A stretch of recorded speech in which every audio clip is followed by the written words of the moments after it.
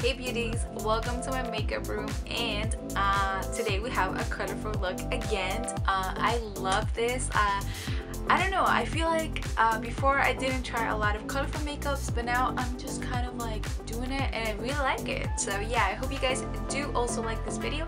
So make sure you guys thumbs up this video if you guys want more and really cool tutorials, and also make sure you guys follow me around on social media. So I'll leave down below all the links for you guys so you can go ahead and do that, and also subscribe to this YouTube channel so we have more content. And yeah, so if you guys want to recreate this look, then make sure to continue watching and have a great day. Bye bye. Okay girls, so we're gonna start off by applying this purple pinky shade right in the outer corner, and we're going to blend that super well because we are not adding any transition shades, so we want our shades to be super blended and so they look super smooth and everything.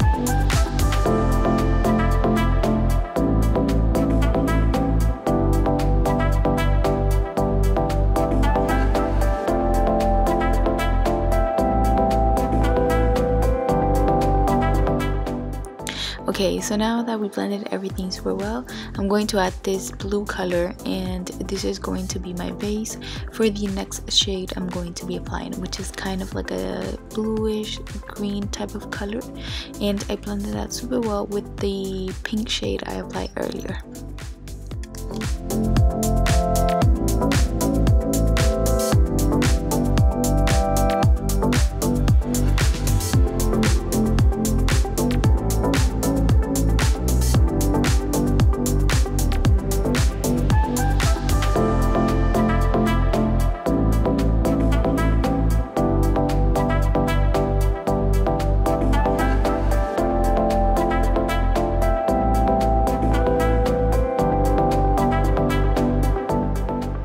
Okay, so for this next shade, I went ahead and applied it with a super precise brush because I want it to get in the inner corner, and I feel like with a blending brush it's kind of hard to do it, but so I first did this step and then I continue with a blending brush.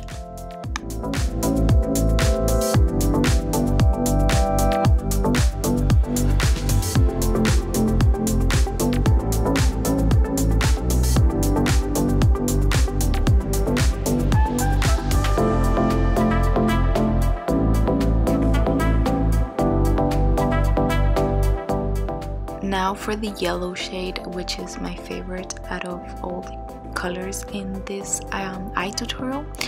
I did this exact same thing. I applied it with the same precise brush, and then afterwards I blended super well with the orange shade we applied earlier, and I think this gave the effect I was looking for.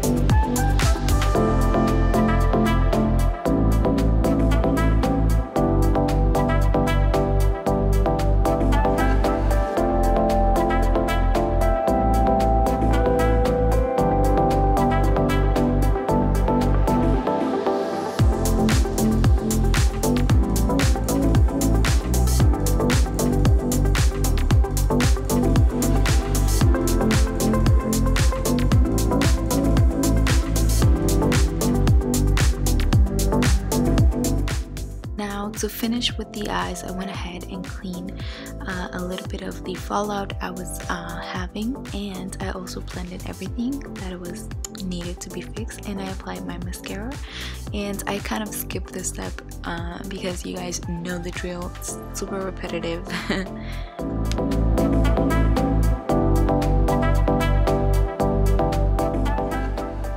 So now I went ahead and applied this foundation. It's super matte, but I really like the effect. It's kind of not matching my skin tone right now. I don't know, I'm having a hard time trying to find a good foundation for my skin tone right now. So I went ahead and blended everything super well with this stippling brush, and I think it did the job right. then afterwards I went ahead with the sponge and kind of like overdid it a little bit, because you never know, sometimes you get streakiness from the brush. So with sponge it's a lot more faster.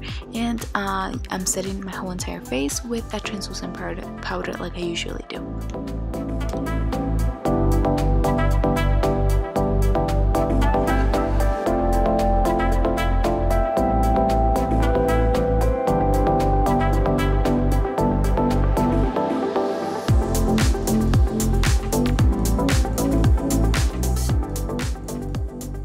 Now taking this powder, I went ahead and did my eyebrows like I normally do, set them, and then continue and to apply a gel type of kind of like an eyebrow gel. I don't know how to describe it, but it's pretty much what it is, and that sets the eyebrows in place the whole entire day, and I feel like it gives them more of like a precise look. I don't know, I really like it.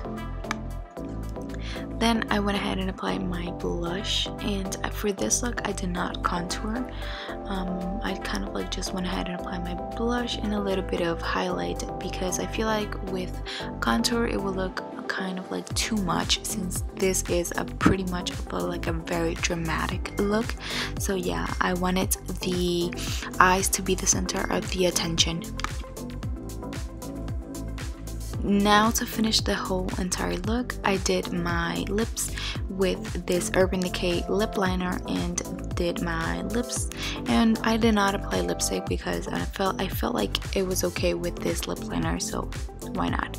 And yeah, this is pretty much the final look. I hope you guys enjoyed this video, and thumbs up this video, and have a great day. Bye bye.